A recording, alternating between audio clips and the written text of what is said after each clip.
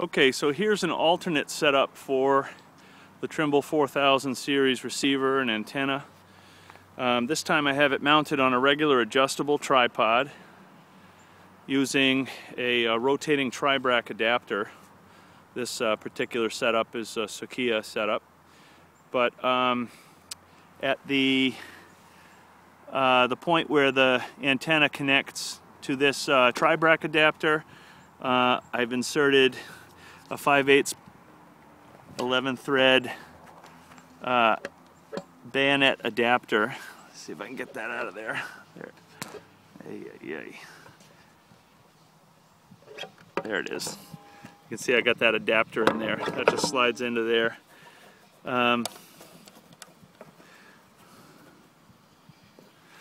The north arrow on this is oriented to more or less north on the top of the antenna. If you want to disconnect this ground plane, by the way, there are a series of 8 screws here that come undone. The height is measured either as a direct height or, more likely for this setup, a slant height.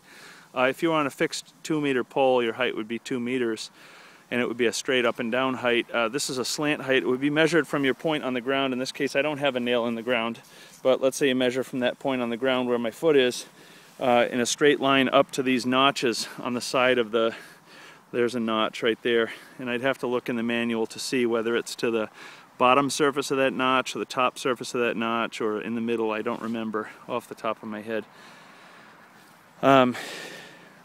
Okay, so we're set up here with the antenna cable routed the same way to the back of the receiver. This is to the antenna port. We can see that.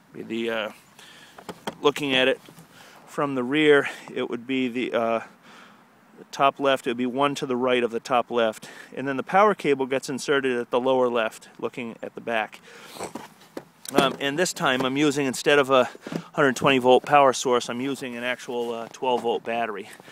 This is one of the 2 cables that I've ordered, and this one I received. It's attached to a small battery. This case happens to have 2 batteries in it.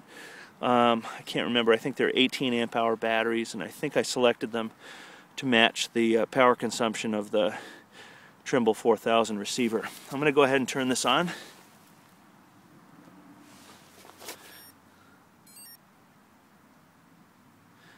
"18 channels okay." We'll go ahead and quick start. And I'm going to come back to this later. I'm going to let it log data for a bit.